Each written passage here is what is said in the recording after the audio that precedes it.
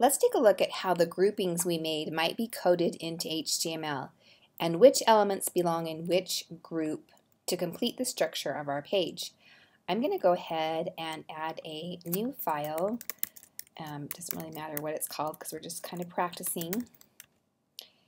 And we're going to need to start every HTML page with an HTML shell or skeleton that every page uses. In VS Code, there's a shortcut with an exclamation mark, enter, that will bring up that shell for you.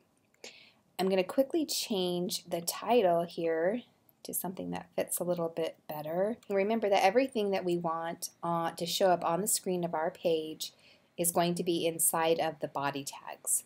So that's where we're going to start translating what's here on the wireframe to what we want on the page. So starting at the top of the wireframe, we have the group that contains the logo and the navigation. This is not going to change from page to page on our website. The semantic element that goes with this group is called header. So we're going to go ahead and type in header. There. Now remember, semantic means that we're going to try to pick an element that describes what its content is. And it's always good to refer back to somewhere like W3 Schools and maybe look up semantic elements to kind of get an idea of what ones you might have options from. For example, here's section. It's usually a grouping. It typically has a heading in it.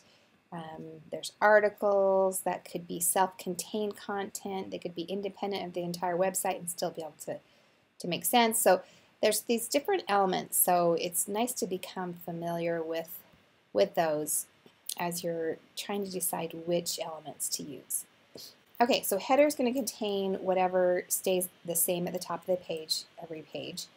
Then there is a semantic main element that kind of means all the middle or main content that's going to change from page to page. Okay, then we always have a footer at the bottom of the page. Again, this is not going to change from page to page on our website. Now notice I've also started indenting. So we have header, main, and footer indented in from body because they are children of body, and we'll keep indenting as we nest different elements as we go. So inside of our header, we see that there's probably a logo of some sort and 3 or 4 links there.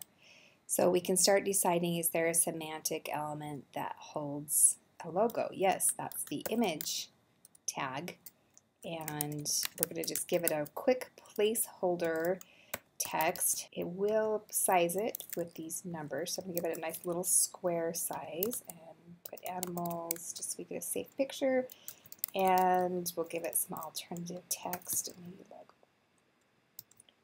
Okay, so that's going to show our logo. Now a lot of the times, just for ease of centering or different things like that, you'll see maybe a non-semantic element like div with the class of logo box, or maybe this might be for a reason of a grid later.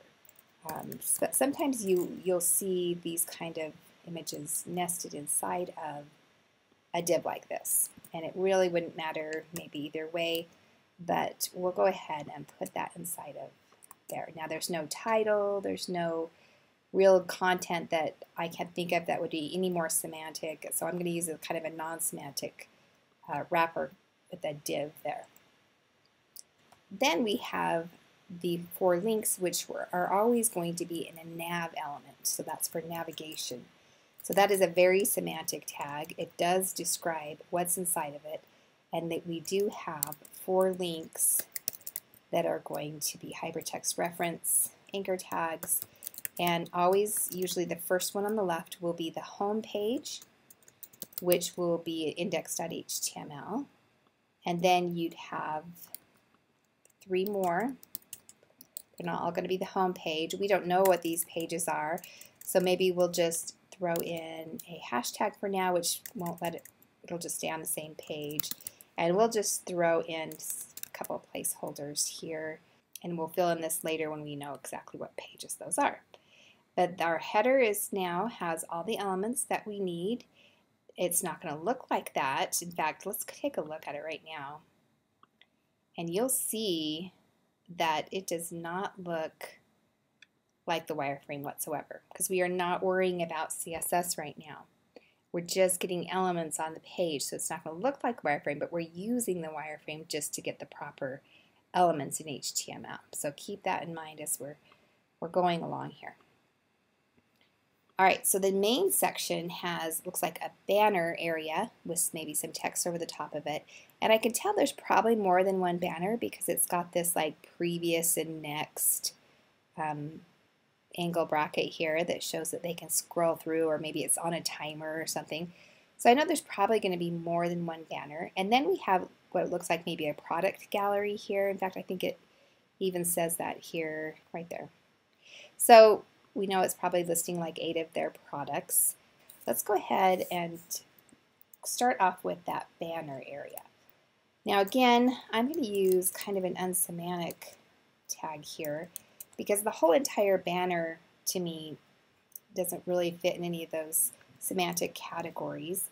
So I'm just going to call it banner box, and I'm going to put a box around the whole grouping.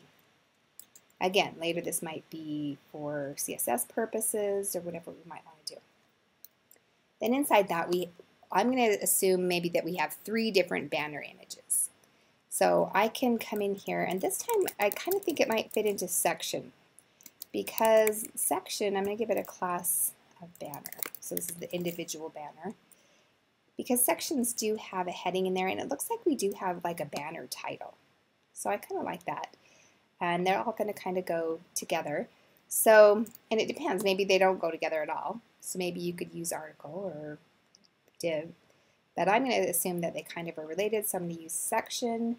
And they do probably have a big banner image behind them, is what I'm guessing. This time it's going to be a banner, so I'm going to make it very wide and a little taller than our logo. And then I'll go ahead, and this time I'll say alternative text image description, which would actually be a description if I knew what it was. Okay. So there's our image. I also assume there's probably some sort of H1 or H2 here, along with maybe a paragraph. So I'm going to go ahead and put something like that in.